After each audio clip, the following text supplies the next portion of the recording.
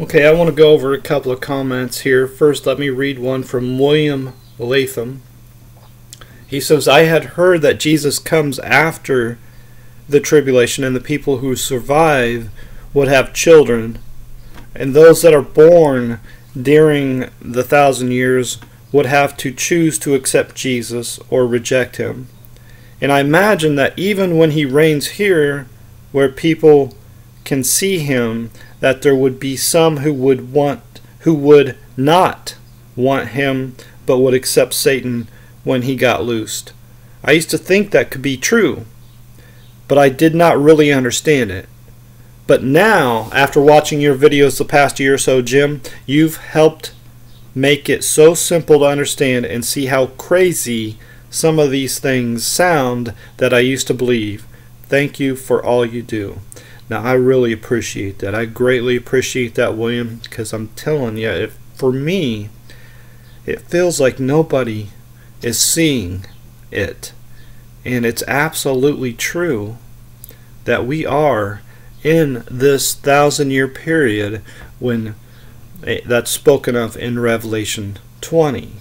And the idea that there's a 1,000-year period coming after Jesus comes in the clouds of heaven is absolutely wicked, pure wickedness, equally as wicked as the theory of evolution that suggests we are created in the image of a monkey. Alright, so I appreciate that, I really do. Sometimes I feel like I'm all alone here, and it's nice to know that people are getting it because it's so simple. And I think I really do think that the reason people are buying into this idea of a 1,000-year period coming after the end of the world, I think they're buying into that because they lack faith. And we read about how in the Old Testament that God will allow them to choose their delusions. I also will choose their delusions because they do not have faith. Right? I also will choose their delusions and will bring their fears upon them, because when I called, none did answer. When I spake, they did not hear. But they did evil before mine eyes, and chose that in which I delighted not. Obviously, these people do not have faith. Because they do not have faith, they have delusions. And that's what this is, this idea of Jesus reigning 1,000 years after the end of the world. It's delusional. Alright, so I want to touch on one or two things here.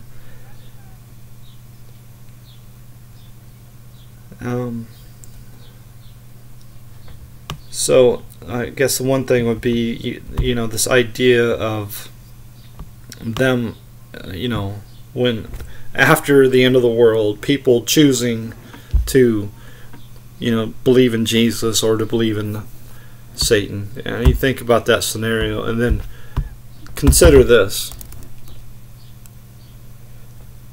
that what is that, Luke 17 or something? I don't remember. Here, let me find it. Luke 16, okay. The story of Lazarus, I believe, if I'm remembering this correctly.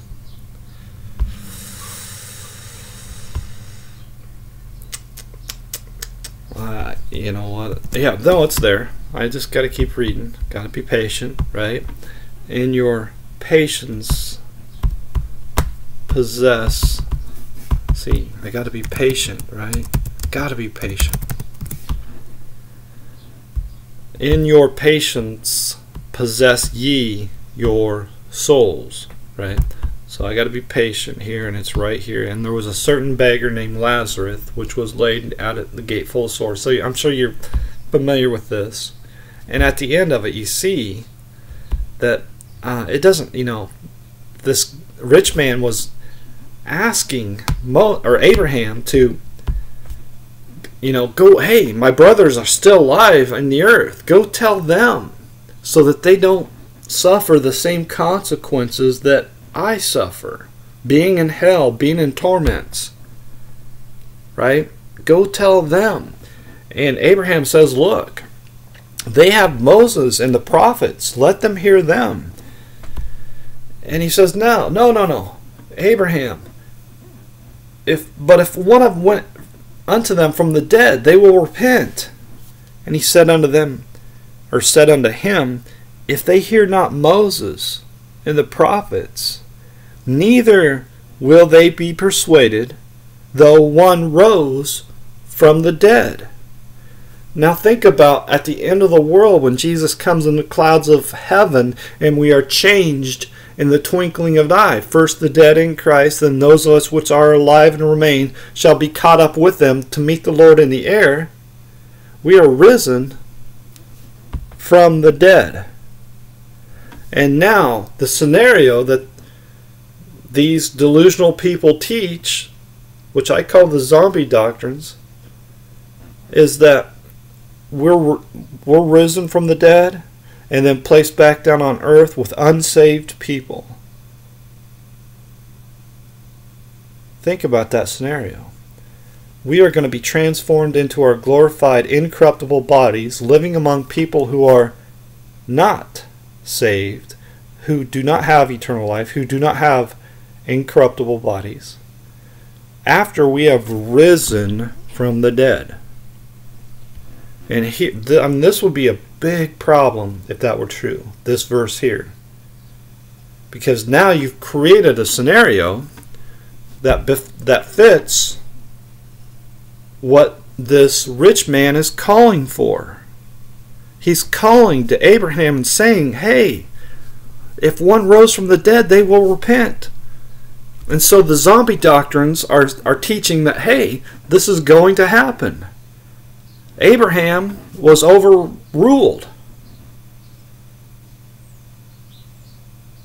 And therefore, when he says, if they hear not Moses and the prophets, neither will they be persuaded, though one rose from the dead, Abraham is wrong. I mean, think about that.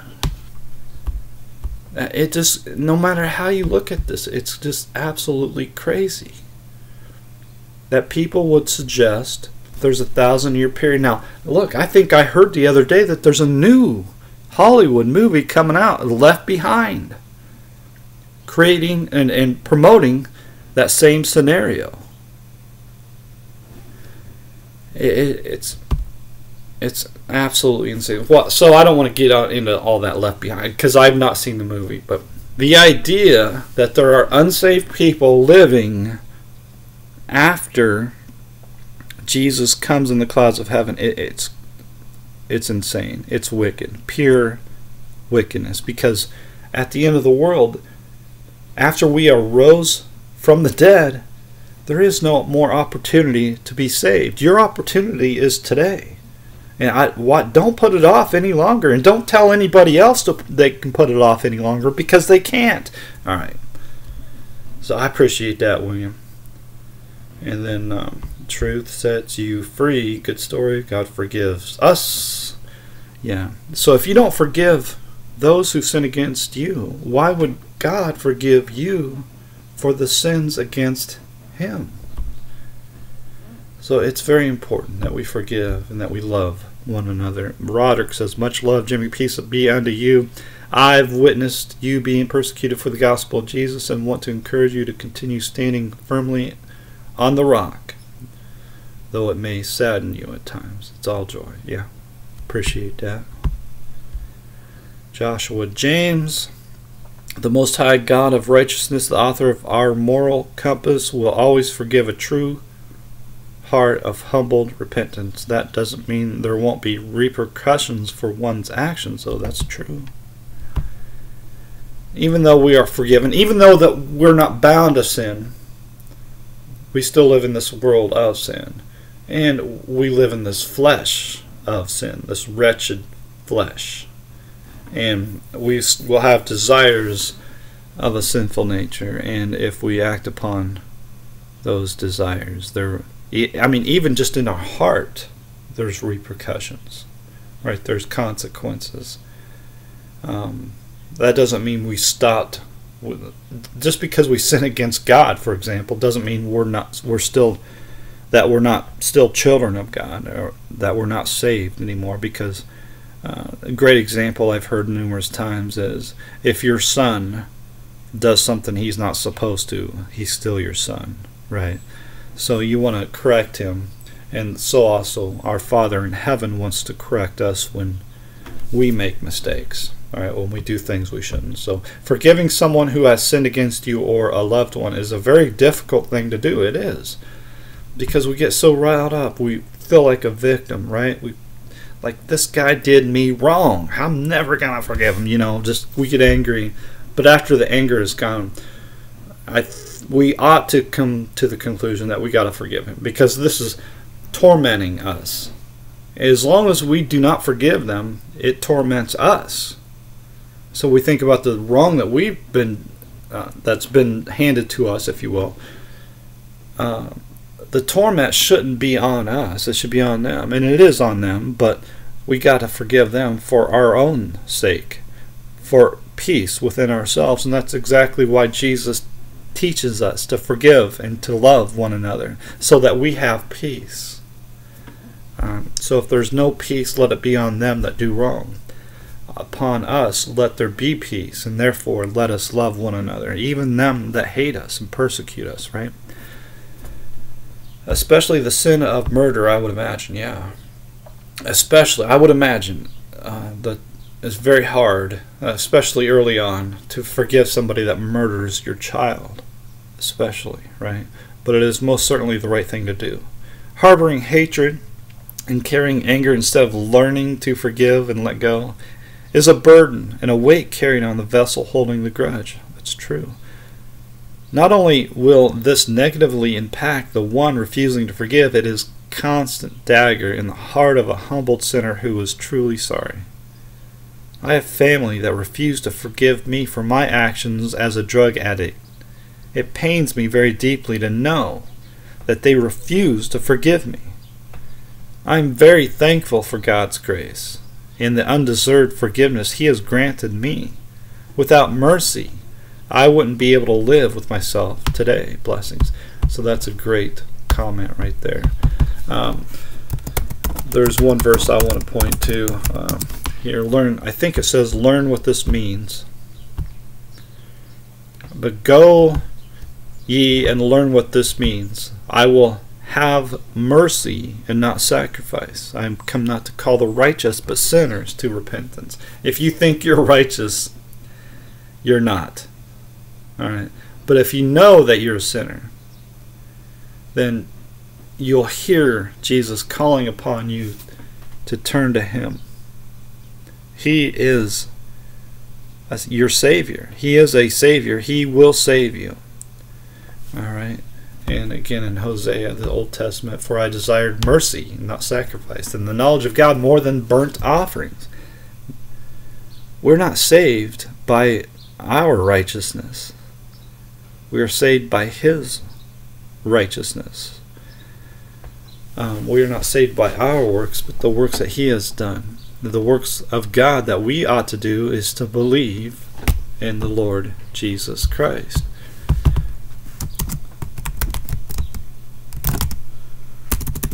Let me do it this way. Because I don't remember nothing, I have to remember small phrases, right? John chapter 6 verse 28, and then said they unto him, what shall we do that we might work the works of God? Question. Jesus answered and said unto them, this is the work of God, that ye believe on Him whom He has sent. So great comment there by Joshua James. Appreciate that. I can relate absolutely. I think that's Dan La Music. I think that's Latin, probably French. Dan Dan's music, essentially. Jimmy, long-time sub here since about 2011, 2012, before Flat Earth 2013. Yeah, that's right. So that's interesting because I think it was about 2011 when I first made my first video, and I just wanted to see if I could do it, and I could tell the whole story, but I'll keep it short. Back then, I wanted to be able to make videos and preach, and of course I was limited by my fears, really, if I'm being honest. But I felt a necessity, like that I had to do this, especially in 2012 when I realized, but after great study, and I studied day to night, day after day, and I had to know what is going on here in regards to the earth, and how it relates to the Bible, how it relates to the theory of evolution and everything, and how it relates to astronauts and all that sort of stuff. I had to know the truth. I just wanted to know the truth, and then when I discovered the truth, it's like, whoa, I have to share this. And it took a while before people caught on, but they eventually did, and I'm glad they did. And I didn't really never wanted to head this thing or lead this thing, and so I'm thankful for the guys that came along and shared the truth. And no matter how screwed up they got it, they still got enough information out there where people are thinking about it and talking about it, and so on and so forth. So I appreciate that. Very interesting time for certainly 10 years ago. I mean, if you wanted 10 years ago to learn about conspiracies, the conspiracies of JFK and people on going to the moon and all that sort of stuff, you could easily find it. Of course, you would be flooded with other stuff like the lizard stuff, people claiming there are lizard people and all that sort of. You got all the weird stuff back then. Nowadays, you can't find it. It's impossible to find any of these sorts of conspiracies that are true and untrue. YouTube controls it all in a very negative way, in my opinion. Now it's incredible. It really is. So anyways, I'm just rambling. Okay, so back then, isn't it that Jesus only died for the elect, and that the lost are those whom he died and who are given to believe because they were died for?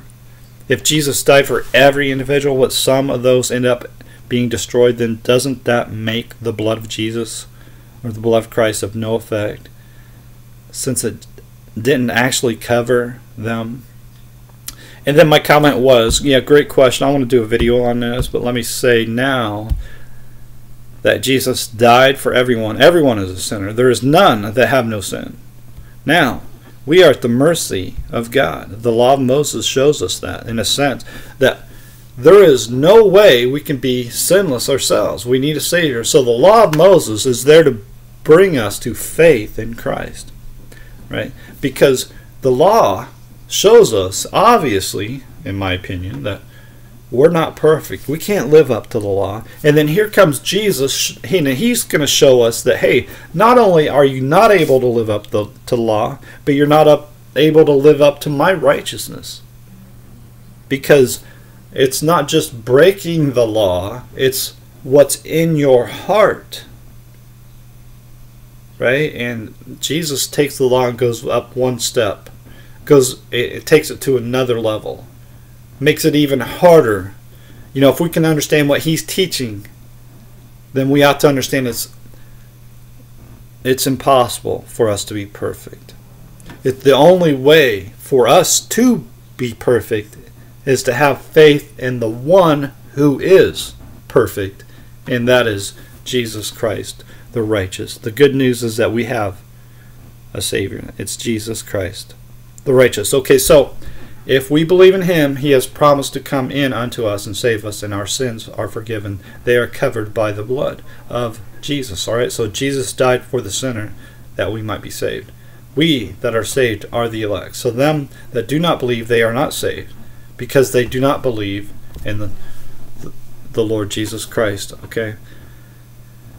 The one whom the Father has sent. They do not believe, and therefore they condemn themselves. In fact, I mean, Jesus doesn't condemn them that are unsaved. The unsaved condemn themselves because they do not believe.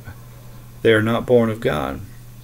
And they will die in their sins because they have not believed. Salvation is by grace through faith. It's always been about faith. I want to do a video sharing the verses that will hopefully make this easy to understand things. Alright, so yeah, you know what?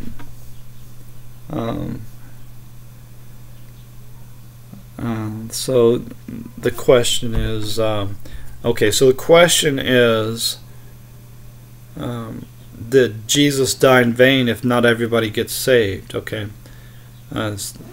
So he died for the sins, not just for ours only, but for the sins of the whole world. So I think I explained that already. So, but let me just share one verse, if I can. John 3 verse 18. He that believeth on him is not condemned, but he that believeth not is condemned already, because he has not believed in the name of the only begotten Son of God. So I think that is pretty simple, pretty straightforward. If you believe not, you're condemned already. And what would that verse be that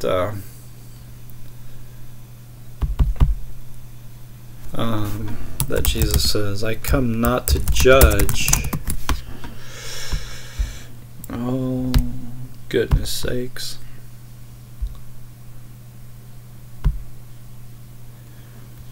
I apologize. No, it would be in the first 4 books. What am I thinking of here? Jesus says, for judgment I am come into this world, that they which see not might see, and that they which see might be made blind. Okay. Alright. So, in other words, we're all blind until we have faith, and when we have faith, our eyes are opened. Okay. And so those of us that think they see, they don't see at all. And those of us which are blind can now see because we have faith.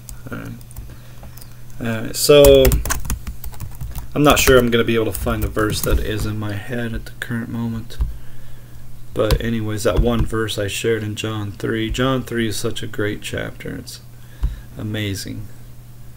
Alright, and what do we got? 156 examples. Okay, so I'm just going to waste a bunch of time looking for one verse that basically supports what I just shared. And that is that Jesus has come not to condemn us, but to give us eternal life, to offer us eternal life if we believe in him. Alright, so if you can recall the verse that I'm thinking of, that supports that.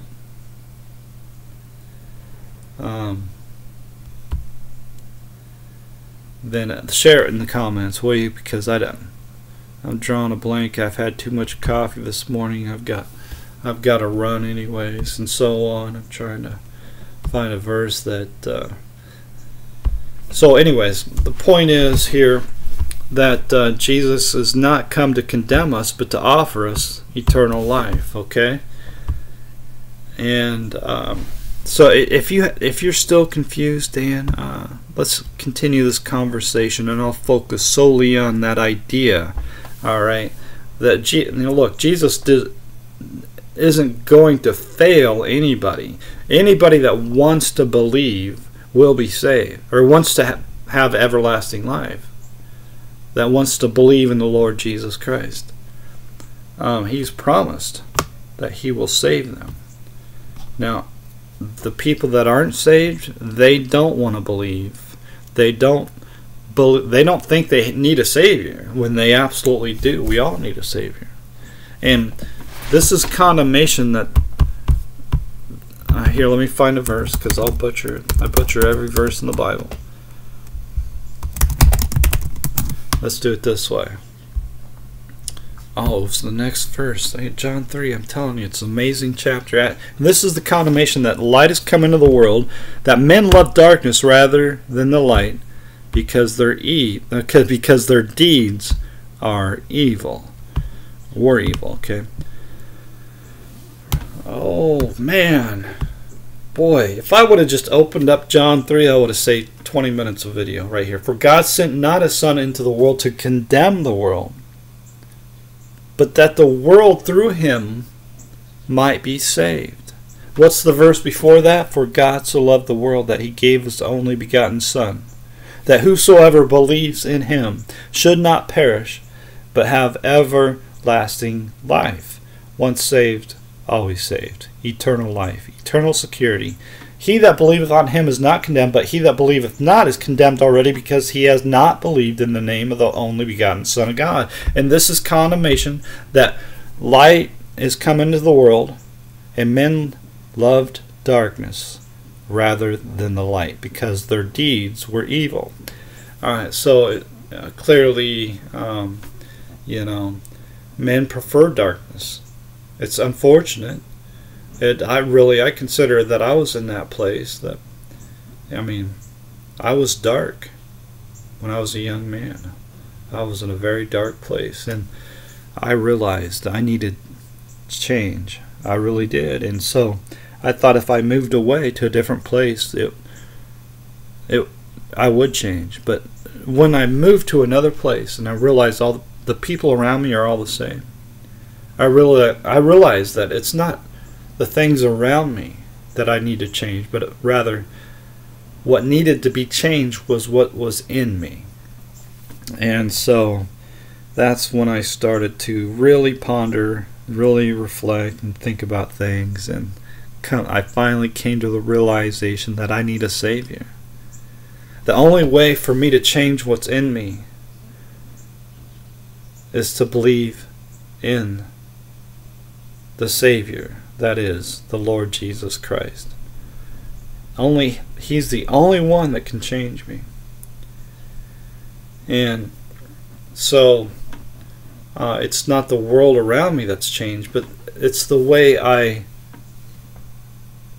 view the world that gives me peace and understanding that is around me, right? And so now there's peace in my heart that was not there before. And that all stems from faith. And it's always been about faith. And I think so many people lose focus of this, or they don't understand it. And it's so, so very important. Hebrews 11, verse 7. By faith, Noah, being warned of God of things not seen as yet, moved with fear, prepared an ark to the saving of his house, by the which he condemned the world, and became heir of the righteousness which is by faith. So again, it's about faith. It's always been about faith, and I appreciate that, Dan. If I'm not being very clear, simple, and easy to understand, let me know, and I will focus more on this. Let's continue this conversation if need be. Richie Jacobs, I guess he thinks God wrote the Bible so he can show us what we're missing. Yeah, unfortunately,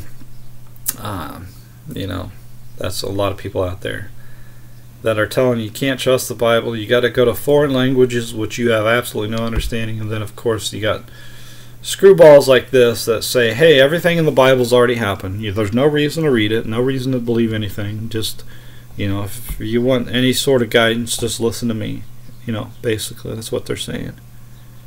That Jesus Christ has already risen from the dead, and he's already returned, and all the elect are risen from the graves, and they are transformed and changed in the twinkling of an eye. It's all happened. Everything in Revelation has happened, and The holy city of God has already come down, and just you don't need to know anything more than that. All right, just listen to me, and it's already happened. I mean, just complete nutbags, right? As they're saying, you don't even try to understand the Bible. Don't even have faith in anything. You're going to live and you're going to die, and that's it. All that stuff that's in the Bible had already happened. Just absolutely no reason at all to have put any faith in the Word of God, because everything's already happened. It's already gone. It's too late for you. The resurrection has already passed. All right? And to me, that's wicked for sure, but I really do believe that this idea of 1,000-year reign happening after the end of the world is far more wicked. It's far more corrupt, okay? You got the futurists and you got the preterists, and it's all wicked. But every bit as wicked is this idea that 1,000 years of Jesus reigning, or you reigning, that happens after the end of the world. It's insane. It's crazy. And well, I don't want to go any more into that. I think I've gone on long enough. All right. Any questions? If I'm being too hard on these guys or anything, let me know. Okay. Appreciate it. Have a good day.